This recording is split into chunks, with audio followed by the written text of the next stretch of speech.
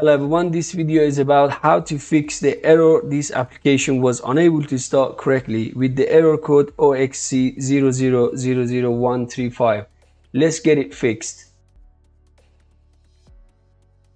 Open up search on your computer and in the search bar type turn Windows features on or off.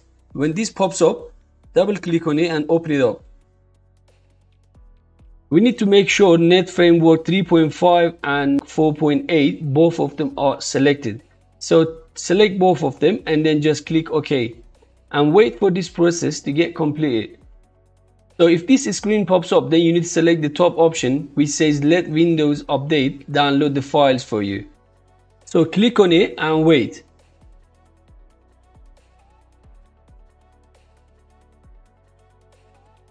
So once it's completed, then restart your laptop. In most cases, this should fix the issue. If not, then please try the next method. So if the previous method it didn't work, then go to search again and type CMD. Right click on CMD and you must run it as administrator. We need to use these commands one by one in the commands prompt. And I will also leave them in the description for you. I will copy the first command and paste it in here. Each command might take a bit of time, so please be patient. And we will paste the next one.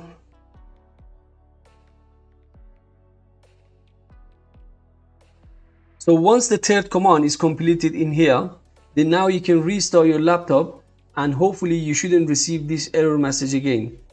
Thanks for watching. Hope this video was useful. Please don't forget to like, share and subscribe for more videos.